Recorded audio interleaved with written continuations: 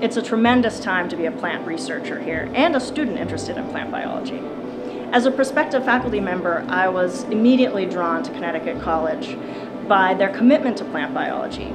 And to have access to a plant collection like this, greenhouse facilities both for teaching and for research, is really unprecedented for a small liberal arts college.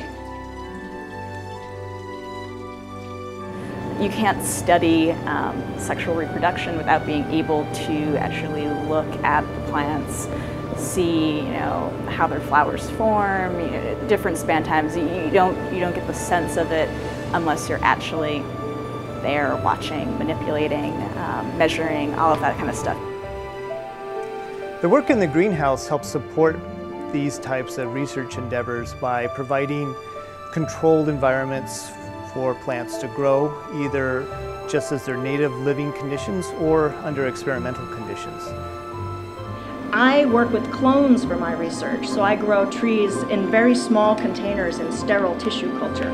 That requires very fine control of environmental variables like light, temperature, and humidity. Fine control that we'll have with the new greenhouse. There's no better place to study botany than Connecticut College.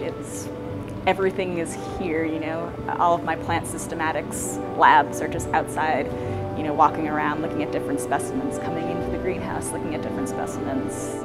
It's the perfect place for a tree biologist like myself, and it's really an exciting time to be here.